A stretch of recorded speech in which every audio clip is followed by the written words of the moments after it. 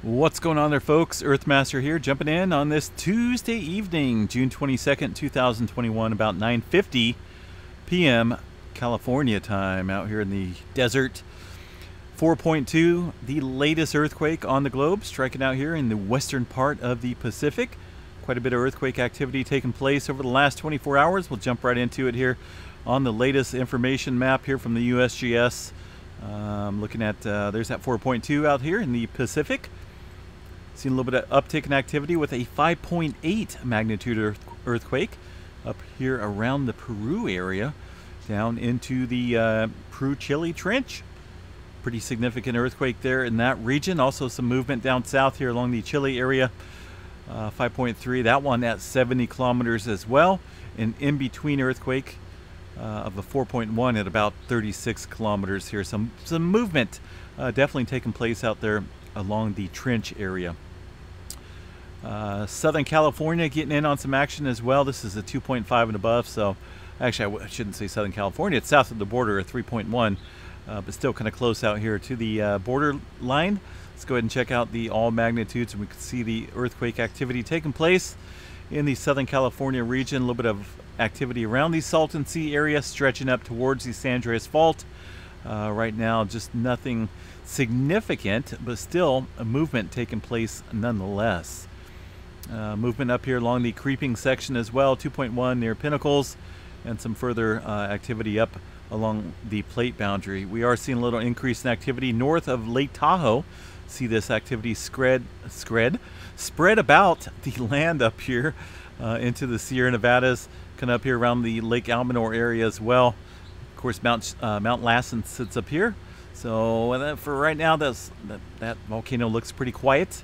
This little earthquake here striking near Almanor. Looks like there was a 2.2 and a 2.1 right on top of each other. 4.5 kilometers looks like, and then one being in the negative there, but I'm sure that will be revised. So the movement north of Lake Tahoe, right around the Truckee area. Of course, we've been watching this area for a few weeks now with the movement in Lake Tahoe. I should say underneath the lake of Lake Tahoe. And northwest of Truckee, right about in this area here, we've seen a little bit of larger activity. All this microquake movement, but still movement nonetheless. Pacific Northwest, a little bit of activity up here northeast of Seattle, 2.0. What is that? Sweet Heaven, Washington. And also a little bit deeper earthquake there near Hoodsport, Washington. Of course, the movement out here along the Yellowstone area. Hebgen Lake getting in on some of the action of the swarming activity earlier today. Looking at about 15 earthquakes or so within this region. Just kind of popped up and then it just disappeared. As far as the activity goes, Yellowstone kind of calming down as well. Not a whole lot of movement there at Yellowstone National Park, just a couple microquakes.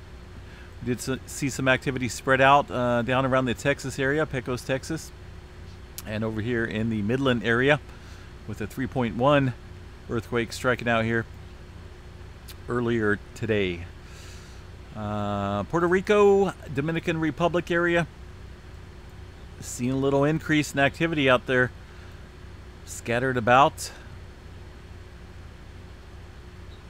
Got the Puerto Rico Trench, I should say, up here. This movement, nothing significant, but general sign of increase in pressure and activity in the Puerto Rico area. Also some movement over here through the Mediterranean, and also into the looks like parts of the Himalayas over there, close to the Himalayas, around the India region of 4.6 striking. Hawaii, what's going on out there in the Big Island? Just your general earthquake activity, general swarming, right? Always at about 35 kilometers or so within the southeast flank. That's just how it's been. That's how it is, and that's how it's going to be for now. A little bit of movement up around the Kilauea crater area as well. There is the latest on the Yellowstone activity. You can see just a movement up there earlier today, some microquake activity.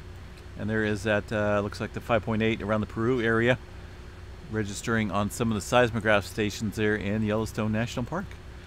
tremor activity. Let's go ahead and check that out. Just about 7 epicenters way down here in the southern end of the Cascadia, right along the Coast Range, underneath the Coast Range. Some low energy being vibrated down there into the Cascadia subduction zone. All right, folks, I'm going to call it a night. Hope everyone stays safe out there. And we'll chat you guys tomorrow sometime. Peace out.